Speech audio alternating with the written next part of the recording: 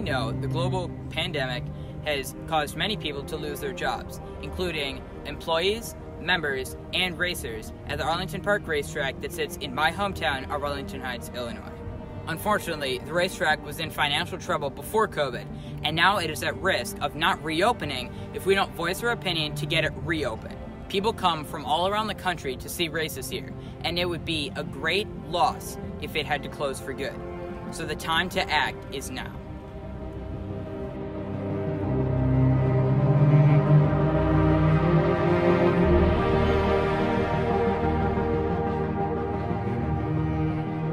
Normally, on this date, Sunday, June 21st, 2020, also known as Father's Day, these bleachers are packed from top to bottom with fans that come from all around the world and the country to see races at Arlington International Racecourse. But because of financial crisis and the COVID-19 pandemic, it has closed and is at risk of not reopening.